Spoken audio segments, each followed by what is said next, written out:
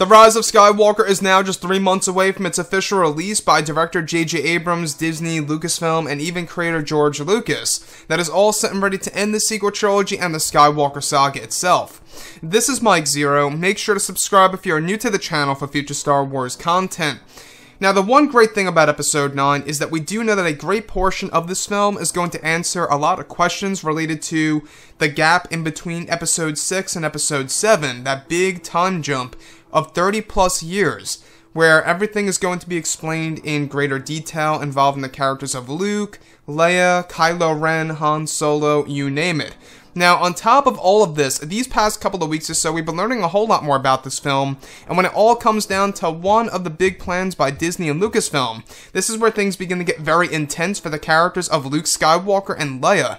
Now, specifically, it's described that one of the sequences that were filmed over in Cardington during the month of September 2018, just late last year, involved a sequence between Mark Hamill, where their de-aging technology was being used on Mark Hamill, where he had to shave off his beard, for the sequence to create a far younger version of Luke just after Return of the Jedi. Now, it's explained that one of the scenes is said to involve a moment where a young Luke is said to be dueling with his sister Leia, that was made possible by de-aging Carrie Fisher's face from The Last Jedi and The Force Awakens, and placing it onto a young actor's body, playing a younger version of Leia. One of the scenes is said to even involve a moment where young Leia is able to force grab Luke's green lightsaber during their training, where the scene is said to take place on a jungle world between both Luke and Leia, where the sequence was said to have been proposed by George Lucas to J.J. Abrams, and that George Lucas even wrote in a couple lines of dialogue between young Luke and Leia for the beginning of the film in order to keep the continuity in place with the originals.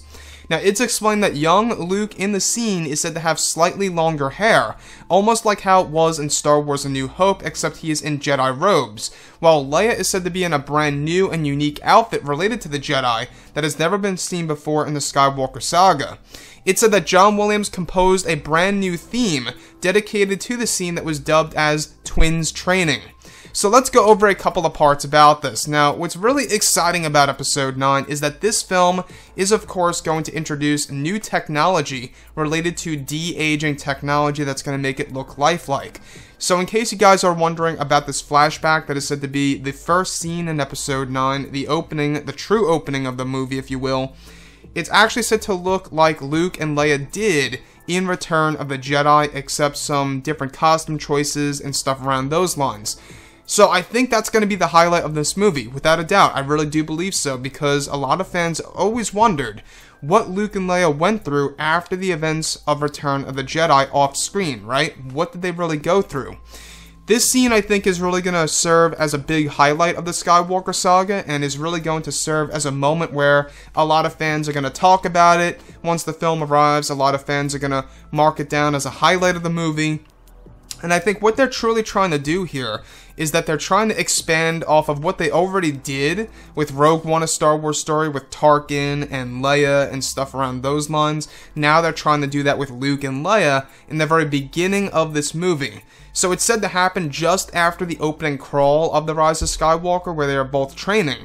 The thing that really stood out to me the most, though, is how there's going to be a moment where Leia force grabs Luke's green lightsaber from his hand and brings it into her own hand, and she's able to show Luke how powerful she really is. Now, the whole entire scene between Luke and Leia, I think, is a great honor to Carrie Fisher, to really do something special for Carrie, and to just do something different other than her just being the general in her later life. I think that showing us a different lifestyle of Leia is very intriguing. I think it's something that a lot of fans are going to enjoy and a lot of fans are going to embrace. And when we look at Episode 9 specifically, this movie really is about the Skywalkers at the end of the day, right? Hence the title, The Rise of Skywalker.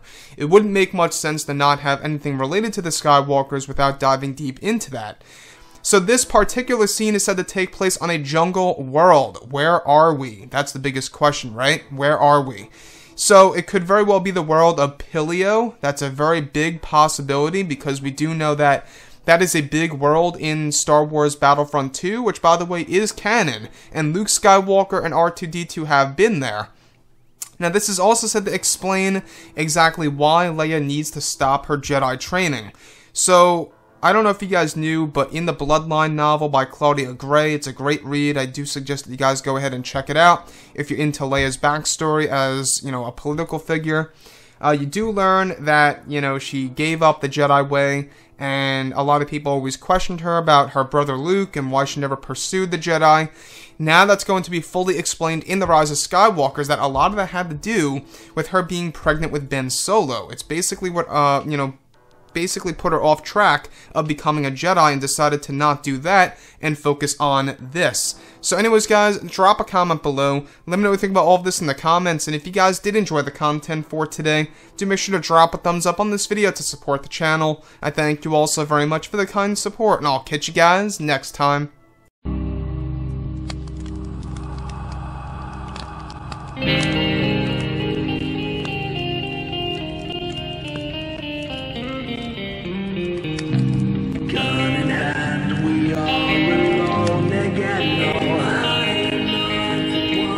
From night to moon, we hear them moans again.